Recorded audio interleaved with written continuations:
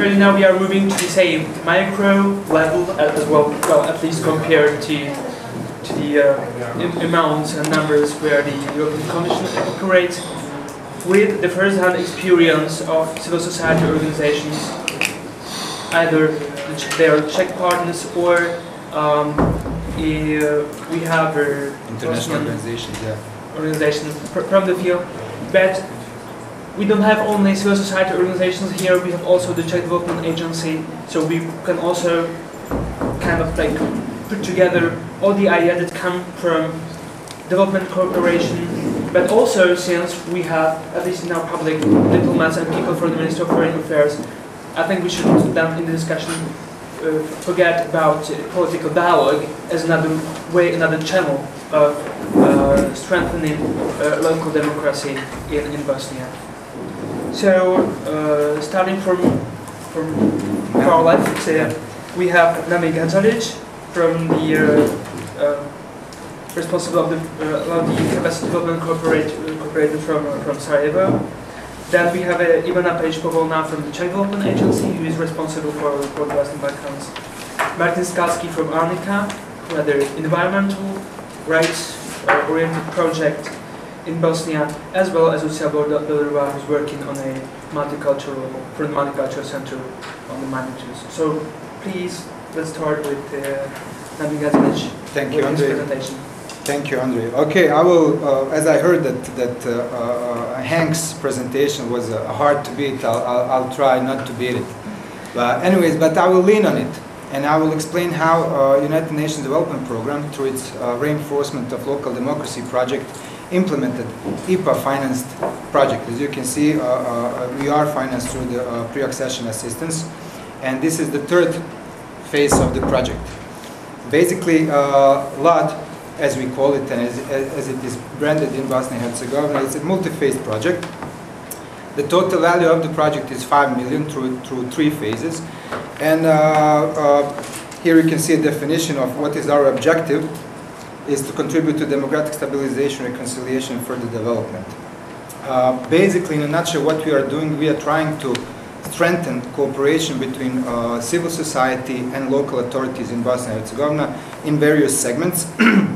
Also, as Hank stated before, we have a TAXO program in Bosnia and Herzegovina, which is technical assistant to CSO. So LOT project basically does work with the CSOs, but we also work more with the local authorities in building their capacities to work with CSOs, because in previous presentations we saw a mismatch between these two segments, as if they are not supposed to work together, but they are supposed to work together.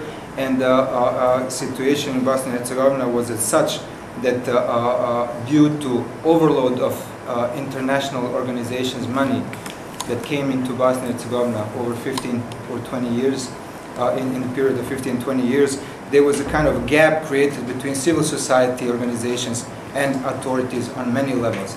And as we heard before, it is much easier to work on a local level because immediate impact can be seen, and these synergies can be established. The LOT project was created in such way that we work on a local level. Our partners to the project are Ministry of Justice of Bosnia and Herzegovina, both BIH entities, associations of municipalities and cities. And so far in these 3 phases, we worked with the 40 municipalities across Bosnia and Herzegovina from various regions in Bosnia and Herzegovina. We financed successfully over 200 projects implemented by civil society organizations through our micro capital grant program. And of course, local authorities participated in co-financing. This is basically an important fact to this project. Before we didn't have a situation where local authorities or any other authorities in Bosnia and Herzegovina on any other level co-financed any projects implemented by CSOs. This was the first time that they were introduced into this program. Here you can see how scattered across the country our municipalities are. These are the phases. The color represent the municipalities that participated in all these 3 phases. The reason why we had LOT is that, as I said, there was really gap between cooperation between civil society organizations and local governments. In Bosnia we have a situation where government is some kind of obliged, although nobody can find a legal merit why a government is financing CSOs. And really, you know, it's a gray area, but nobody complains. The CSOs don't complain as far as they receive money, and government on any level does not complain as far as CSOs are quiet. You know, so this is kind of a gray zone in which we wanted to get involved, of course, with the assistance of the EU, and the reason for that is the accession to these access to these pre-accession funds, and basically building capacity, local capacities to deliver, actually absorb these funds and deliver projects to local communities, where local actually residents will see the impact of these projects. Also, what we have the situation until 2-3 years ago in Bosnia and Herzegovina, definitely in a period when we created this project, was that there was a lack of CSOs involvement in a strategic planning in any decision-making process with the governments on a local level, and basically this cooperation, if such existed, was not institutionalized. It was these were individual activities, basically individual impact, depending on local politicians and depending on local political parties. There was division, constant division, which is now decreasing of them and us. Basically, civil society organizations are saying, always referring to government as they, and government at the same time refers to civil society organization as them. What we wanted to create through this project is that they work together, really create this synergy, because together they are equally important, and together they can make more benefits to the local residents.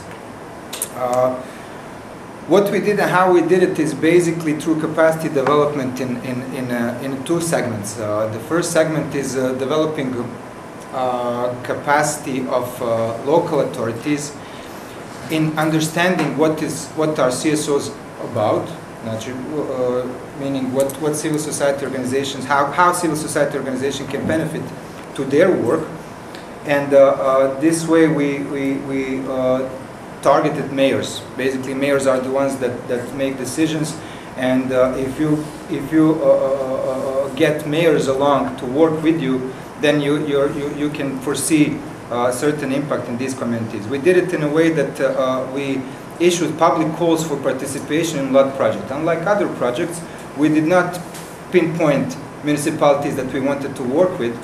On the contrary, we issued public call for participation, where immediately, if municipality determines to work with our project, they know what are the criteria, they know what we are looking for at the end of the project, and they commit at the very beginning of the project. So we eliminate those risks that something will not work when project is over, because they wanted to be part of the project. It's not us as international donor who wanted them to do something. We are just creating the environment and providing them with technical assistance to reach these goals. We also build capacities of civil society organizations through grant program, where we join funds of EU together with the local authorities, and using pretty much EU standard scheme for grant delivery, and I will talk about it. Now, where we created LOT methodology. LOT methodology is basically a set of standards and rules based on the EU grant scheme, which is simplified for the level and capacities of local authorities in Bosnia and Herzegovina and civil society organizations in Bosnia and Herzegovina. It looks the same, but it's not, as Hank said, it's not that rigid, it's not that limited, it's not strict, yet it provides a situation where you can monitor grants, where you can get accountability for those who are implementing grants, and basically you can link to the local development strategies. We do ensure that the money invested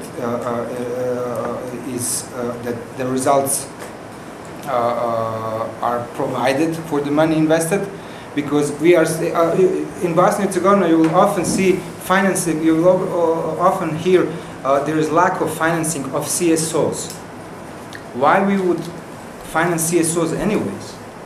We should finance projects implemented by the CSOs, because the sheer existence of the CSOs does not imply that the project will be implemented, or does not imply that basically local residents will see some benefit of its existence. So we need to concentrate on projects and something that is delivered to these local communities.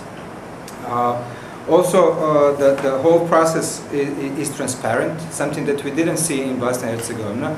Just for the comparison, this project, third phase of this project is worth of 2 million euros. 1 million of euros is given through grants program to these 15 municipalities. That's something around 75 to 80,000 euros per municipality. On a country level, in Bosnia and Herzegovina, for the last year, 80 million euros is financed to CSO sector. It's a huge money that nobody basically thinks of, and the government of Bosnia and Herzegovina on various levels invests huge funds that are not resulted in significant impacts on the ground. UNDP project and this money that given by EU seen a lot more impact than these 80 million euros that was financed by the government. The reason for it is transparency in financing CSO projects, especially on the local level. So far the situation was that a lot of funds were scattered to many organizations, and the policy was, let's finance as many organizations as we can with a little of money that we can give. So basically you don't have, you have financing of 500 euros to up to 1,500 euros. There is nothing significant that you can do in a local community with 500 to 1,500 euros. Basically what we are trying to do now is, and our partners, municipalities, are actually at the beginning of the project sign a document in which they are obliged to adopt and implement LOD methodology, basically to change the way they work with CSO so far and change the way they finance CSO so far. LOD methodology principles are transparency, involvement, inclusion, and universality. And I'll run through this. These are the 5 steps basically that we implement. I'll just quickly make some parallels to what Hank said in his previous presentation. Analysis of current issues and determining the priorities. CSOs need to be involved in these processes. They need to be involved, and they need to work with government. They cannot say we just need money, just give us funds, and we don't care, and you should care what we do with that money. No, it's the other way around. They have to work with the government, they have to work on strategic documents and pinpoint what are those things that in which they have capacity that they can offer to their local authorities and make results. Now the second, third, and fourth, fifth steps are basically based on the project cycle management, and I will not go into details. You'll probably get this presentation later on, and then you can also contact us regarding this. What are the benefits to the local self-government units, as we call it, because we have municipalities, cities, and districts in Bosnia and Herzegovina, which we all identified as LSUs. The methodology is simple to use and adaptive. It does not have to be used only for financing of CSOs. It can be used for other financing also. It's the efficient use of funds basically at the very beginning, once you determine who you're going to finance or which project you are going to finance, you determine what are the strategic goals of this project comparing to the local development strategy. It provides monitoring tools of how the funds are spent. Monitoring tools are usually, at least in Bosnia and Herzegovina, are seen as inspection or control. Monitoring tools are far away from inspection and control. Monitoring tools are ways of coordination, the activities, so you reach at the end to the goal that you set at the beginning. This is how we help these CSOs achieve their goals, and this is how municipalities, at least our partners, will work with CSOs in achieving these goals, because the ultimate goal is to have the project successful, not to catch someone if stealing money or whatever. It's simply getting these goals done. Also,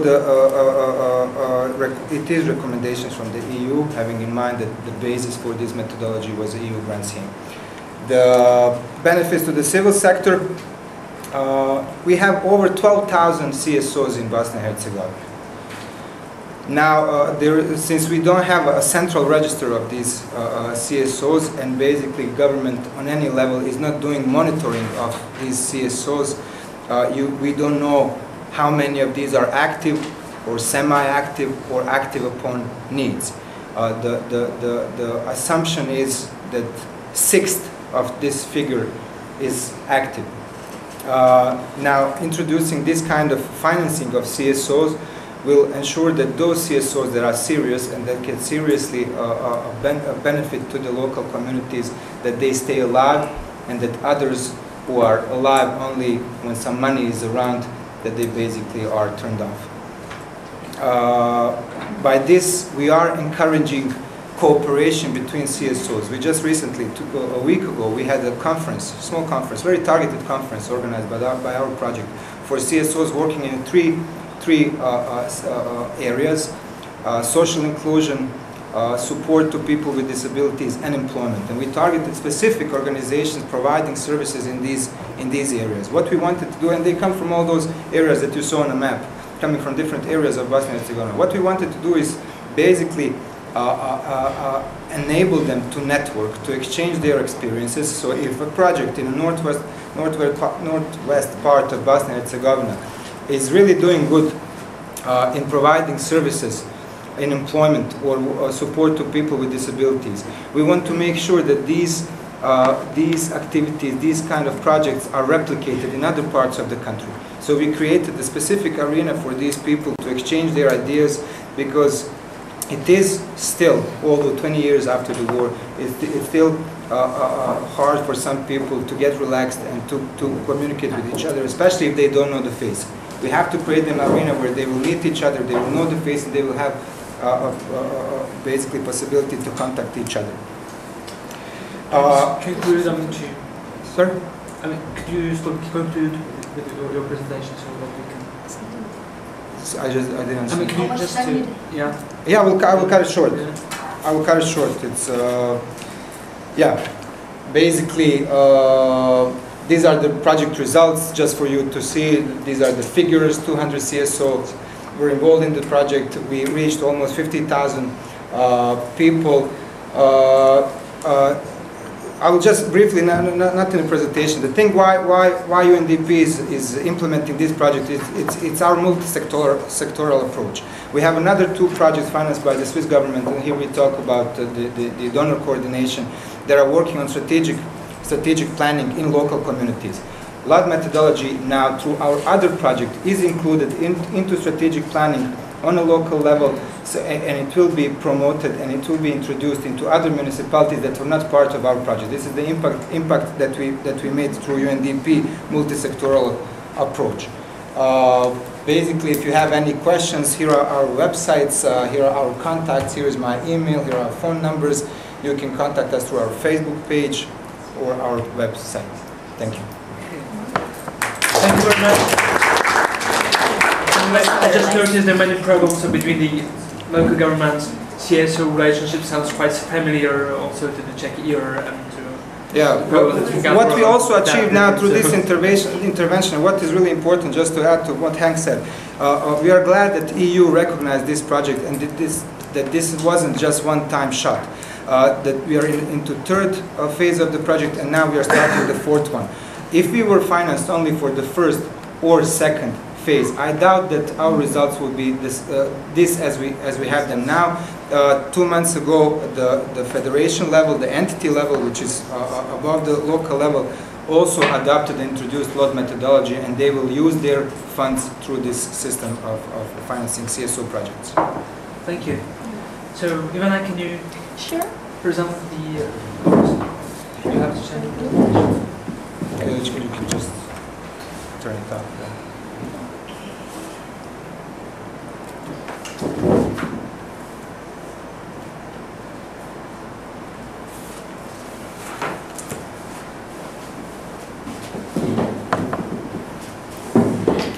Thank you. I will do some more broad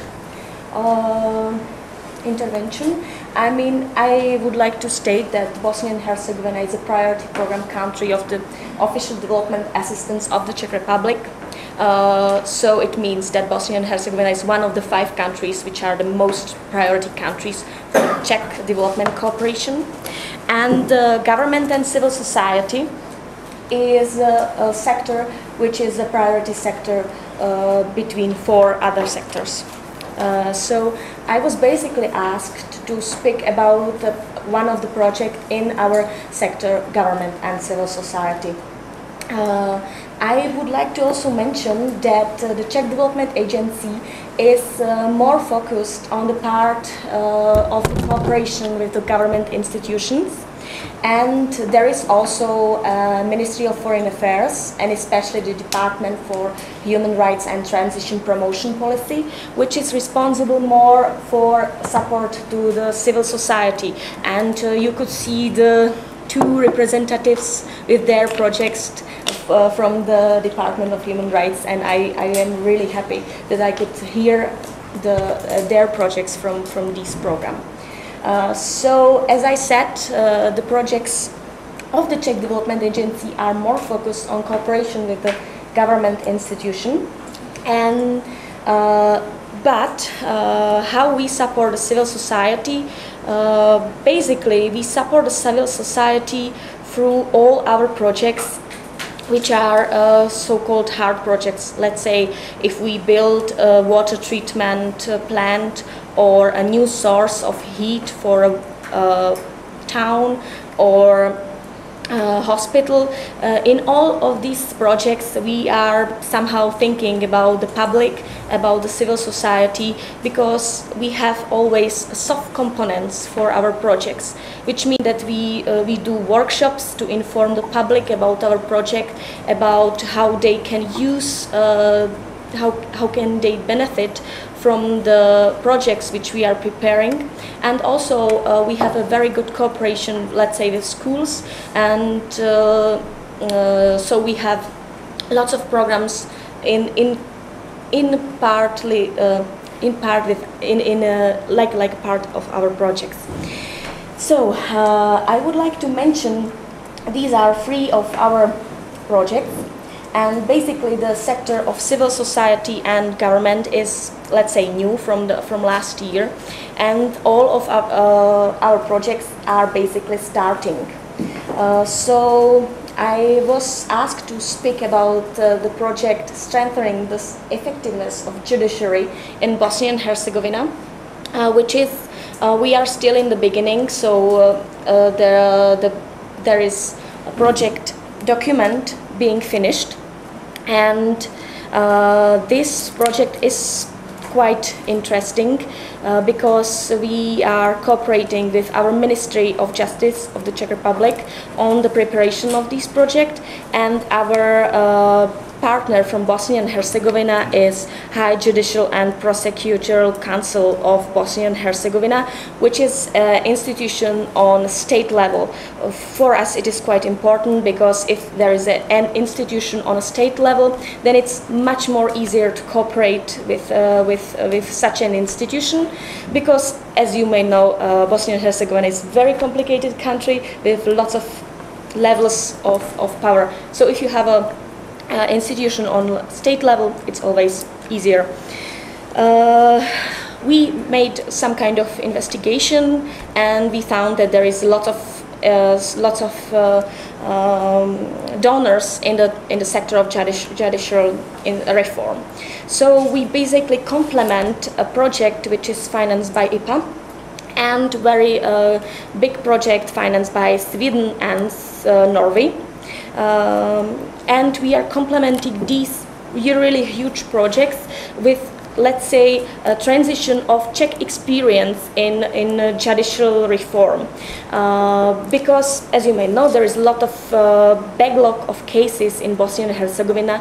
The cases are very long. They take a really long time, and there is really a lot of them. And it's those really small cases, like that somebody didn't pay for the electricity or something like that. And there is some kind of Czech experience, a new method how to deal with these small cases. It is, let's say, called work in mini-team. So the judge has some kind of team for him who will prepare him all the things, and then the process is much more easier for them, and he can do much more work than before. So basically we prepare this project document, and we will start to work with 3 courts in Bosnia and Herzegovina, and it's some kind of pilot project. So if it will work in these 3 courts, we will try to implement in all other courts. As I said, it's very important that we have this partner, High Judicial and Prosecutorial Council, because they have, let's say, they are the highest in the judicial process in Bosnia and Herzegovina, and they are providing, let's say, everything for all other institutions regarding to judicial sector.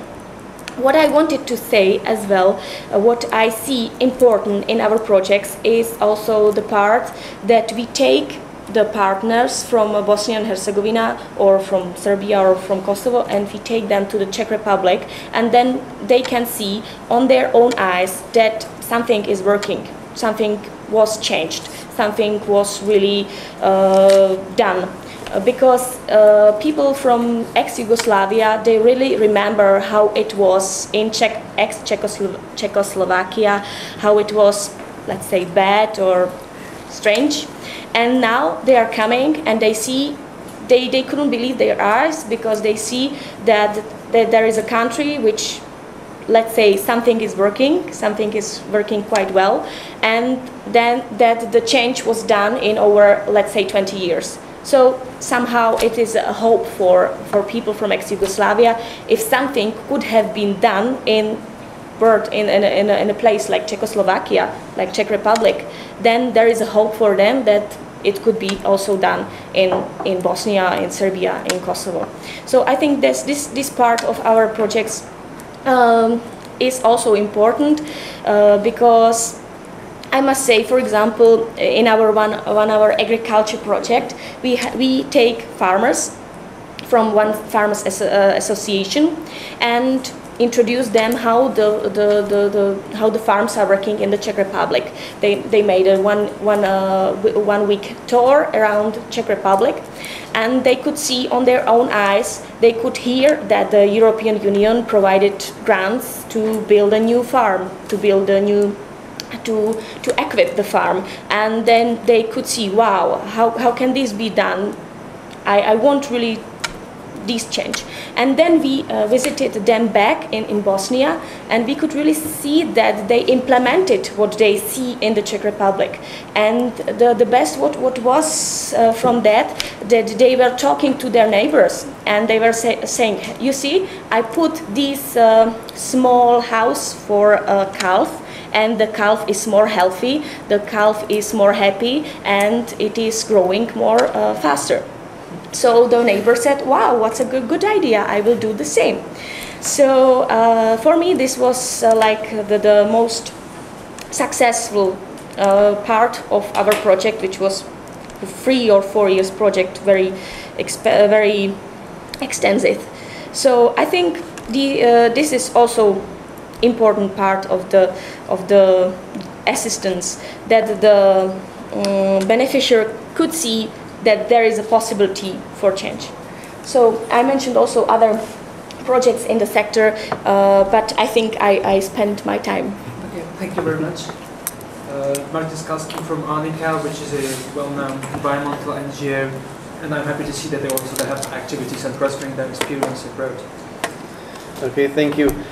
We started to work in Bosnia only this year, so we still don't have any results or any visible outcomes of the project, but basically we work in central Bosnia, in Zenica canton, and we are focused on environmental pollution in this canton. We've got also a local partner, which is also NGO, and what we are doing with the project is actually the investigation of industrial pollution in the canton, and kind of hotspots that are in the place. And we would like to establish kind of a coalition of civil society organizations in those polluted places. So basically we are in the touch with the citizens group that are already active and want to do something with the situation.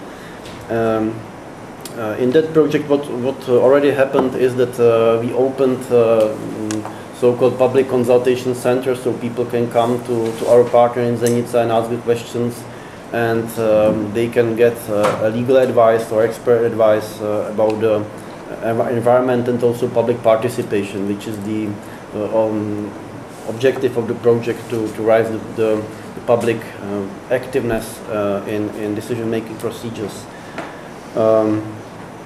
In the project, we will organize a series of the workshops or trainings for local NGOs or informal groups, and we would like to open some space for debates how to solve the local issues. We are mainly focused on the air pollution, which is one of the biggest problems in the area, because Zenica canton is kind of industrial heart of the country, so especially the pollution of the air is one of the major problems in the place. And so in a couple of months we will come with the list of hotspots, and we will try to find some solutions what to do with those problems that exist in Zenica canton. And we would like to compare some of the industrial facilities with the examples from Czech Republic or other European countries. For example, in Zenica there's a huge steelworks, and exactly the same factories in Ostrava in Czech Republic. But the pollution in Zenica is at the level of maybe 80s of the Czech Republic. So there is a big progress in Czech Republic that we can show, but it was also necessary to organize and coordinate some public pressure, and also a big activity of the local authorities to make some change. So these are some examples we would like to bring to Bosnia and to show that it's possible to change the things. Except of the NGOs, we cooperate also with the authorities on the level of canton, and also with the Federal Ministry of Environment, which is responsible for many things that are necessary for implementation of this project. Yeah. So that's basically it. I would like to maybe mention that we were surprised that the legislation in Bosnia is in quite good state, because the country implements a lot of procedures and also standards of European Union. So basically on the paper the things are not bad, but the problem is implementation and enforcement. And we feel that there is a lack of capacities and also budgets on the side of authorities to really enforce the legislation, and of course the citizens groups are also not experienced enough to know their rights and to know how to use the procedures that exist. So it needs the education of the citizens on one side, and but also there is a problem on the level of authorities that just don't have enough tools or capacities to be really a partners to the big companies that are not only national companies but sometimes also multinational, that are much more powerful than some municipality or even a federal ministry maybe sometimes. So yeah, so that's a brief introduction, and maybe if you have some more questions I can answer. Thank you very much. Last but not least, Lucie Bilderová from the Multicultural Center Prague. I'm representing another project supported by the Transition Promotion Program. As it was mentioned before, it's an educational project that is focused in Herzegovačko-Neretvanský canton. It's focused in the school area for the teachers, and the idea is to deliver a method on multicultural education that we have been successfully using here in the Czech Republic on the schools that are segregated either with Roma kids or with foreigners being in the Czech Republic, to use it in the area that is most segregated in the Federation of Bosnia and Herzegovina, which is the Herzegovina-Neretvanský canton.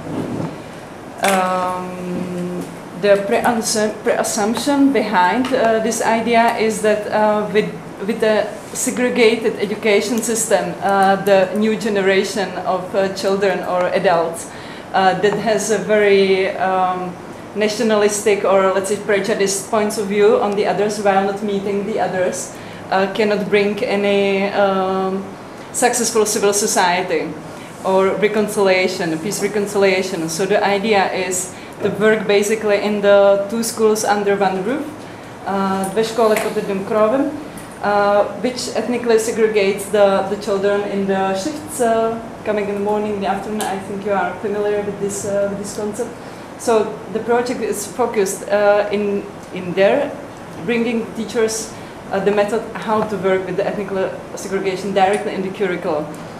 So practically the teachers will get a concept and a training on methods how to deal with the workshops that will bring together the kids or the students from both of the shifts, so both Bosniak and both Croat, and giving them either the tools for leading the workshops, methodologic, but also like kind of methods how to prevent the conflicts or how to deal with tensions that might come or maybe not. We do it with the local organization.